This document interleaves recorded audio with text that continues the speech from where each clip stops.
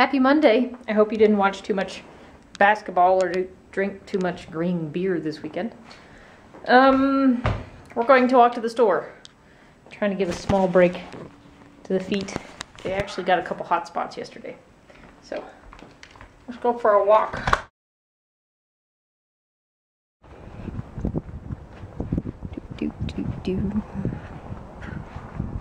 Alright, I've gone 0.01 mile. We are well on the way to marathon speeds. I'd like to cover some very important information. Peyton Manning is coming to the Broncos. Peyton Manning is coming to the Broncos. Out with Tebow, in with Manning. I'm a Tebow fan, but I'll take Manning any day. You know I'm a Bronco fan. I mean, I wear a Bronco hat like almost every day. But, Manning, Broncos, this should be a very interesting season. Let's hope he's healed. Yeah, I'm glad I'm taking it slow. The feet are sore today. I know 10 or 11 miles is not very much actually, but if you're breaking your feet back into minimalist footwear, you gotta take it slow. Finished my store walk.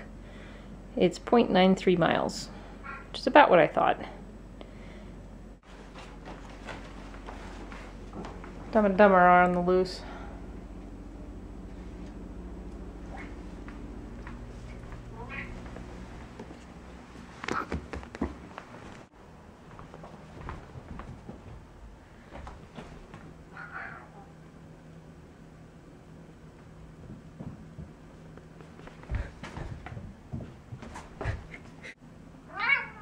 What are you whining about?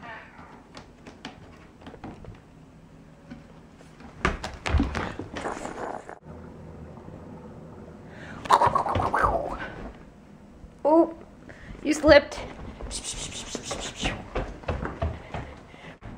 So tonight we're doing some deer. I call it Osso Buco, but that's spelled wrong.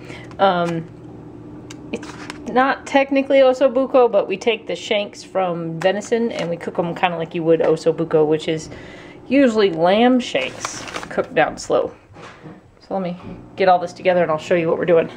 Making a little herb bundle here with some rosemary, thyme, a bay leaf, and 2 cloves. Cloves are potent. Do not put very many in. I've chopped up some celery, some carrots. I've made a little herb bundle. I chopped up some onion and left a couple cloves of garlic whole. I can flavor a dish with these things, but I can't eat them, so I keep them big so I can pick around them. Now we have our deer shanks.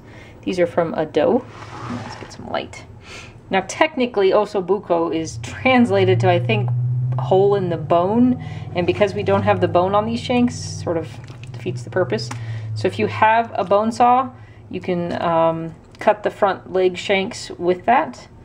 We've always had a hard time figuring out what to do with these. You can see they're lots of tendons and sinew and things in here, and so most of the time this ended up being dog food because it was too hard to cut up and grind, because you have to get rid of all of this stuff before you can grind it, and we didn't know how to cook it.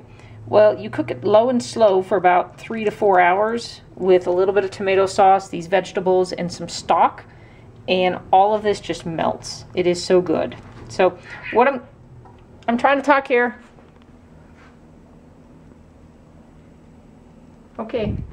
So what I'm going to do is clean them up just a little bit more, get rid of some of this extra stuff here, tie them up with twine, brown them, then soften all the veggies in the pan. I got a Dutch oven, and added my stock and my tomato sauce, cover and cook again low and slow for several hours.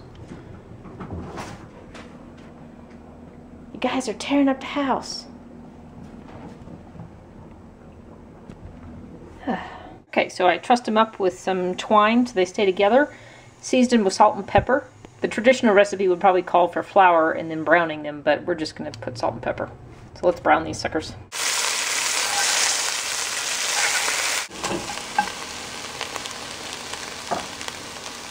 Deglaze the pan with some chicken stock or beef stock.